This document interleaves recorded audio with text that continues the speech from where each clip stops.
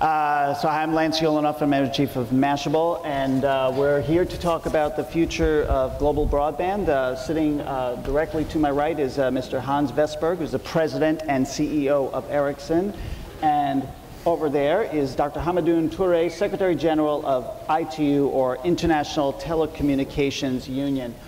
So kind of obviously everybody knows what broadband is, and you're probably all on it right now, although I think, yeah, you were told to switch, right, Wi-Fi to broadband, and hopefully you all did that.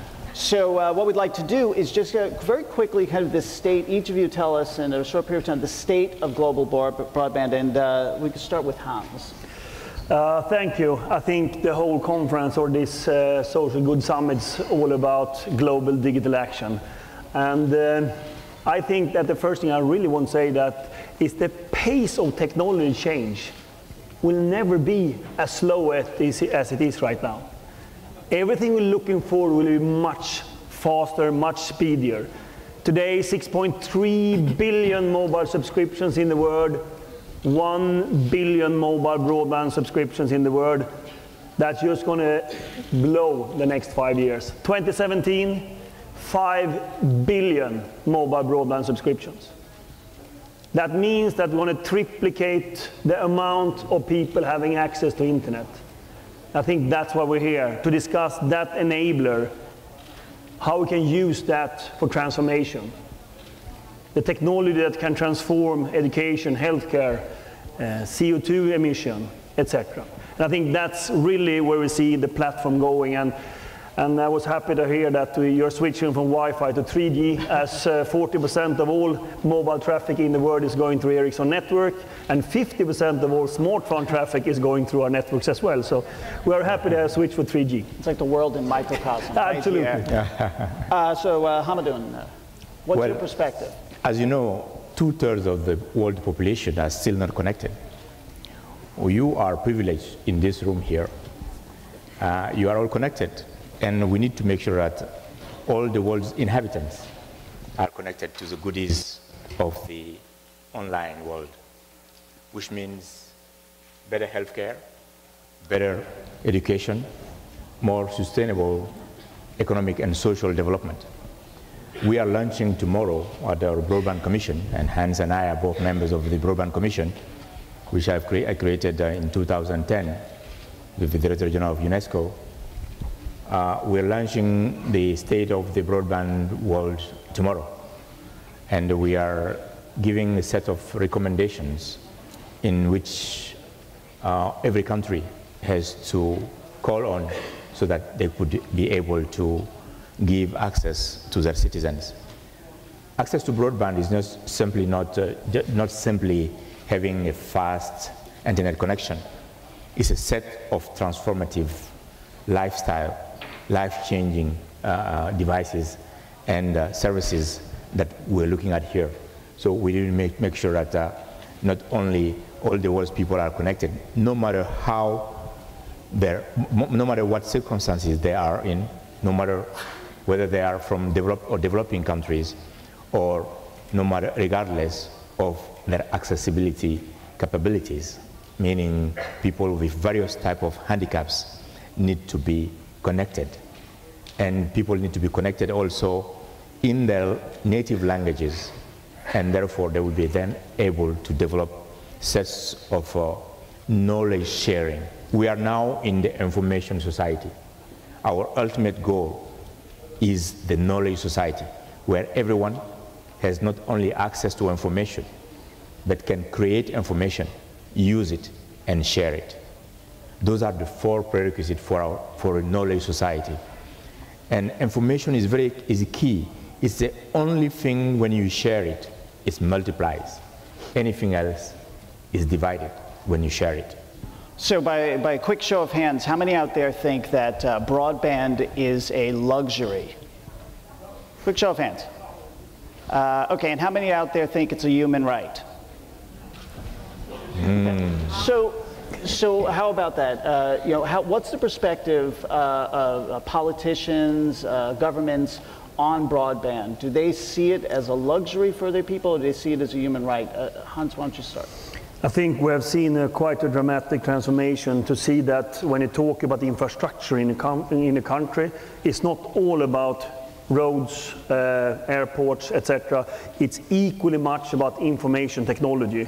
To have broadband, I mean, in the studies that has been done across the globe, it's clearly defined that for every 10% of broadband penetration, you get a 1% sustainable GDP. But you only get that, of course, if you use the broadband and getting application and services that is driving GDP growth. Everything from a digital agenda from a government when it comes to e-health, mobile health, or if it's mobile education or digital education.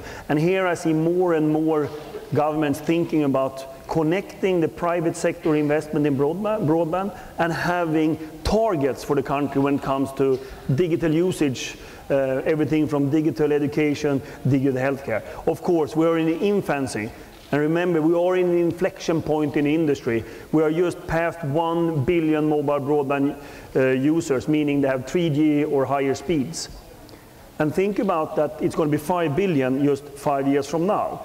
That's going to make a tremendous change for how many have access to internet and can actually access information. I mean, it sounds like governments, because they see a direct benefit, 10% penetration, 1% growth in GDP. But I've looked at the Broadband Commission global map, and there are huge swaths of like the African continent that it's not penetrating at all. So, Hamadun, I mean, when you're out there, when you're talking to people, are you hearing that they understand that benefit? In every country today in the world, they do understand that access to broadband or access to internet is no longer a luxury.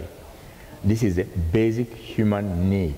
That's the term we use because it's a basic human need, because this will be the key tool for transformation of people's lives. You will not see today any government that does not think that having a national broadband plan will be key for their social and economic development. Today we have about 112 countries that have a national broadband plan that are coordinating together, and we hope that the remaining 90 or so countries will also have the national broadband plan by 2015, so that they link broadband to the Millennium Development Goals. As you know, there is a set of 8 Millennium Development Goals, from elimination of poverty to partnership arrangements, to education, to access to safe water, drinking water, and all those things like that. We are linking broadband to all of these. Are there any countries that stand out that don't? I mean, it sounds like you said everybody gets it, but I can't imagine that's so. It seems, I mean, there's a lot of political and social strife out there. That's really? A very good question, because you gave the example of Africa. Let me tell you what happened in the mobile miracle that happened in Africa. There's been 10 years ago, the mobile penetration in Africa was less than 0.5%. Today, it's over 70% penetration. You have some new services and applications that were conceived, designed, and implemented in Africa. The mobile banking. I'm sure many of you have heard about the M-banking, the M-Pesa banking in Kenya and Uganda. This was an African solution to an African problem. Some people who wanted to transfer little amounts of money, $5, $10, for which the current banking system is not fit for. They came with that idea of having it through mobile phones. And today, mobile banking is a universal thing. And Hans, it seems to me that the real revolution has come through mobile broadband. It's not the basic broadband. So can you talk a little bit about that? Like what was the turning point, and even just the fundamental infrastructure differences that allow mobile broadband to sort of move so quickly? I think two things. Mobile broadband, of course, from a deployment point of view, is much quicker and much more efficient. Second is the phone that you're holding in your hands in this room, the smartphone. Tremendous change of behavior. I mean, I give you two stats. One is, if you had a feature phone for 3 years ago, 90% of the time you spent on the phone was to calling a friend or an office or a colleague.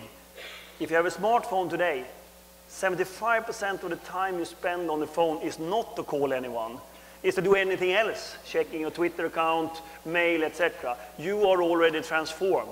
And it's only 15%, 15% of the mobile subscribers in the world that has a smartphone so far. And then you can say two things. Fantastic, 15% already have a phone. Or you can say, wow, 85% to go. And I think that's what we need to discuss. And I think what is more important is that when the technology rolls out right now, I mean, we know there's going to be 3G coverage. And what is fantastic with telecommunication is that there's no boundaries between countries. You can take a phone and it moves in between because we use the same technology. 1.6 billion phones made every year basically on the same technology brings down the cost.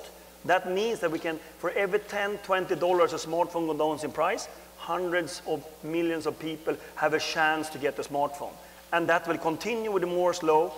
But the most important is when you get that enabler, that mobile broadband being out there, what can you do with it? And Hamidun talked about innovation starts when you get it in your hand. So Hamidun, here we've got the rollout of 4G, LTE, all over the place. Yes. But I know that companies like Nokia, for example, sell quite a few feature phones still. Still 2G phones, certainly 3G phones. Do you see that as problematic that one part of the world is sort of eating broadband in sort of a different way, digesting it much more quickly and has better access and better tools? Or do you worry about the kinds of tools that are being sold into third world and developing countries? No, we're making sure that everyone comes on board with the top of the technology today. It can be done. Cost of terminal equipment is going down. Cost of connectivity is going down. What we need is to make sure that governments understand their role, which is to put the right environment, the policy and regulatory environment that is conducive to business for private sector. Private sector will come in and roll out the network, and then the governments should also ensure that they have an attractive taxing policy that is not taxing ICT and telecommunication infrastructure and services as well. And the third element will be important to create the necessary tools, those services and applications. Governments and private sector will have complementary roles. One which will be to put the legal and regulatory framework, and then back again, private sector will lay out the infrastructure. Government will also create some national e-government services, e-learning, e-education, e-health services that will trigger the demand again. So the overall thing is very much complementary. And we, in the International Telecommunication Union, it's our job to ensure that government and private sector understand those complementary roles and they play it safe. So we were talking about broadband as sort of an engine for social change. But when somebody gets a smartphone, and you talked about this, they don't make phone calls, obviously. They use a lot of data. They spend time using the capabilities of the phone. How do we educate people, or is there any concern about people getting these phones and basically spending all their time downloading or watching YouTube videos? Might be good as well for educational reasons. No, Depends on the video. Yeah, but I think that what we see is, of course, that I mean, many of us has gone through the black and white TV, and then you got the computer, and you move on to a feature phone and a laptop, and then you got a smartphone. And with a certain degree, then you limit your innovation and imagination. If you start at the end and you get the smartphone for the first time, and you have not gone through the black and white and TV and everything, it's evident that you can do so much more with it. And that's what we see in many markets where you get starting with the broadband and the interconnection, that you actually start by maybe, I mean, I've been part of it myself, coming to a rural village somewhere, getting connectivity. The first thing they do, they go into Google, and they Google on their own village to know about what have they written about us, and what have they written about the next village. And then they start to interconnect and getting information. So it's a lot about information and, of course, sharing, but efficiency. Efficiency is where suddenly a fisherman or anyone can actually start doing business by using the phone instead of traveling hours to get the possibility to sell the fish or something like that. So the innovation is enormous, and it creates economical development. but also if we in private and public partnership and this type of gatherings bring out the strength of using the technology to finding enablers.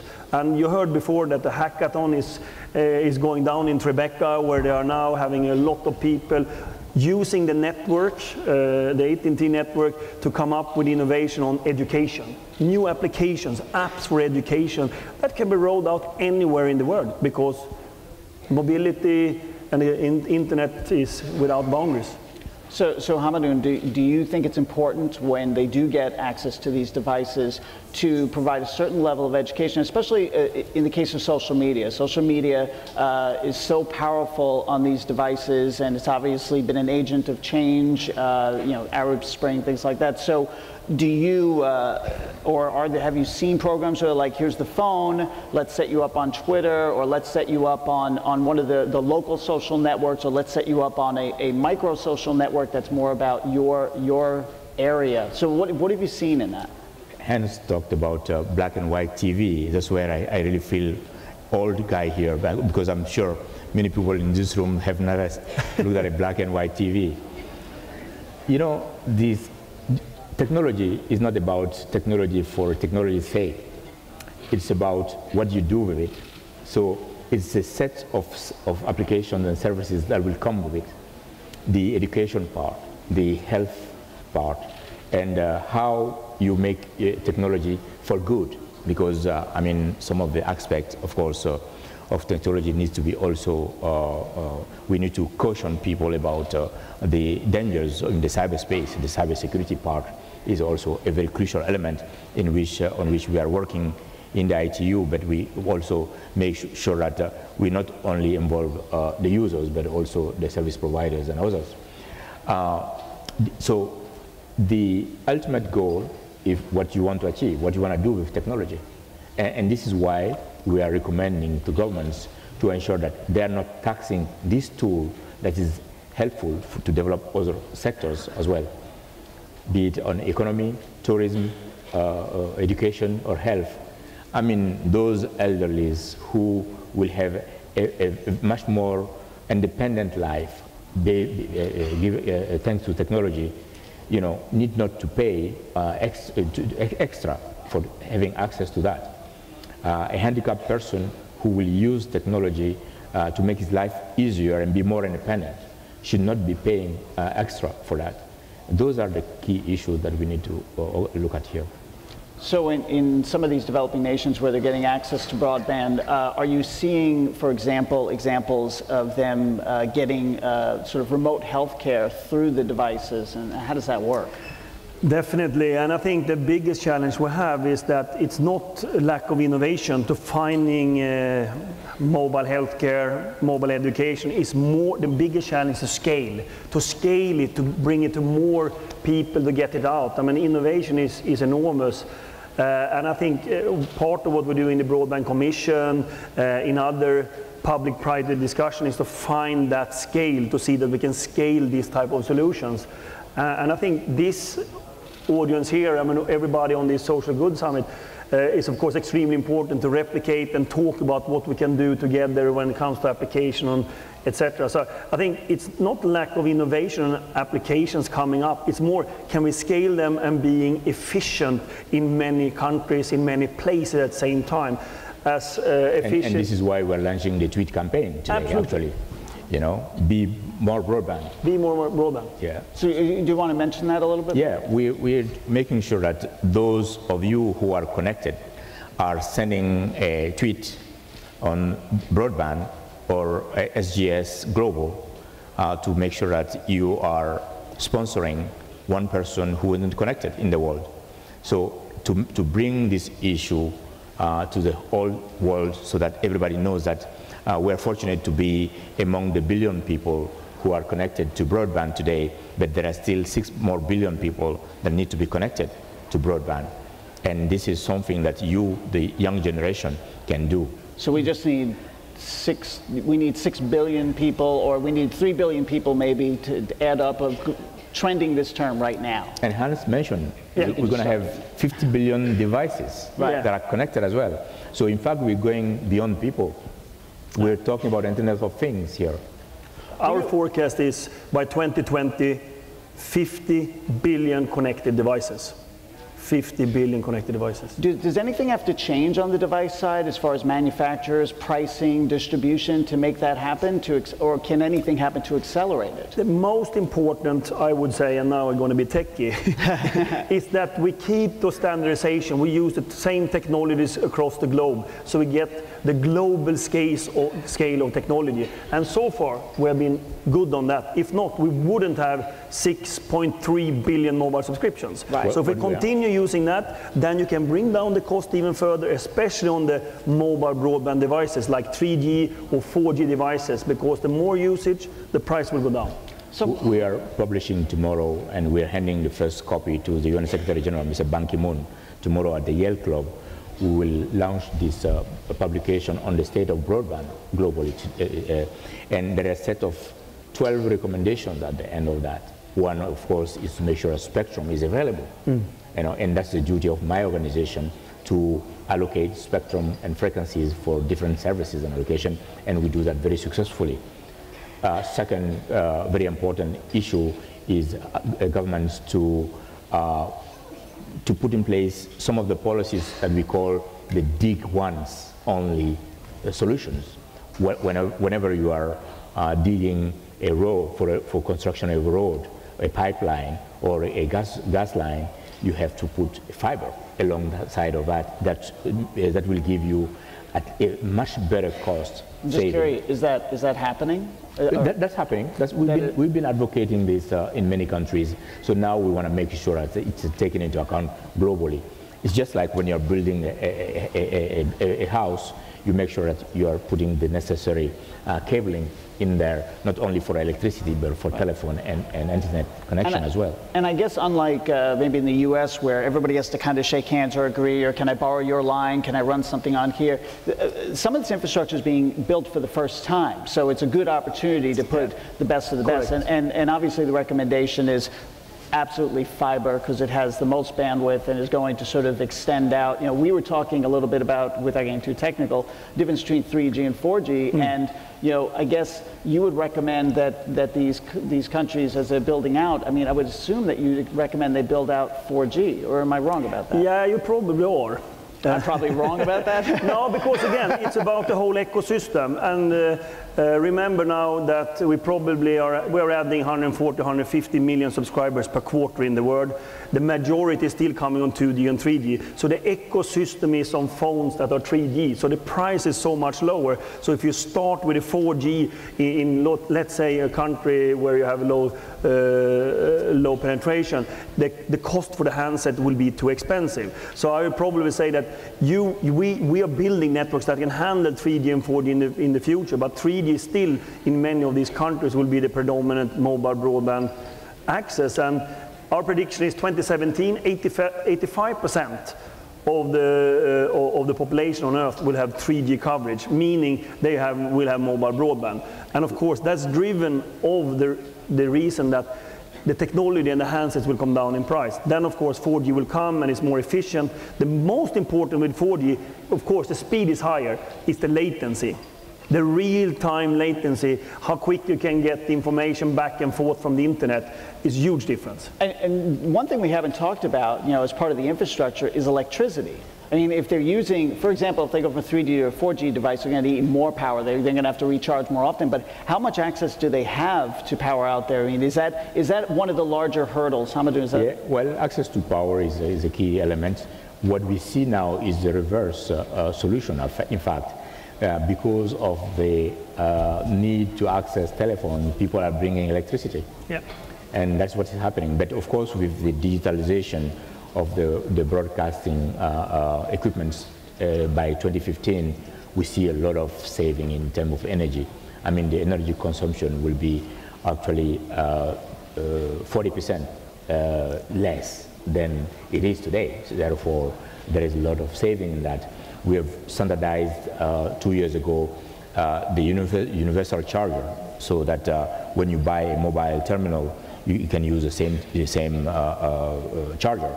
in the past, for every generation of equipment, even from the same manufacturer, you will have different chargers, and which is not acceptable, and which is actually consuming a lot in terms of greenhouse gas emissions. And therefore, we are saving a lot. More than 10 million tons of CO2 will be saved if everybody adopts the universal chargers, and we see many big manufacturers doing so.